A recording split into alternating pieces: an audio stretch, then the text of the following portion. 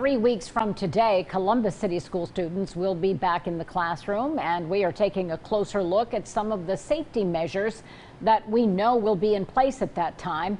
NBC4's Dan Perlman is joining us live now with what parents need to know before that first day of school. Right, Dan? Absolutely, Colleen. You know, when the school year begins, security staff, I'm told, will be visible in the hallways and around the district's high schools and at middle schools like this one right over here, the Arts Impact Middle School. Chris Ward told me about this in the Operations Center, where staff monitors more than 6,000 cameras throughout all Columbus City Schools buildings.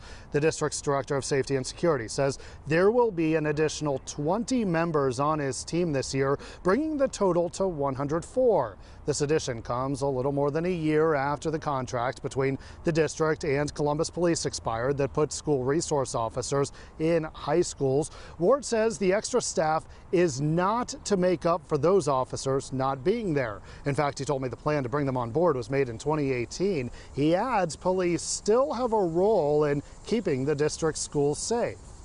If there are situations where it involves law enforcement or the assistance of law enforcement, our school staff, our school security officers, our building administrators will reach out to law enforcement and let them know that we need their assistance. A spokesperson for Columbus City Schools wrote us in part, "We have a strong partnership with CPD, but the use of school-based officers in our buildings is still under discussion." A spokesperson for Columbus Police says he does anticipate conversations about this between the department and the school board. Local for you in Columbus, Dan Perlman, NBC4. Dan, thanks. As schools head back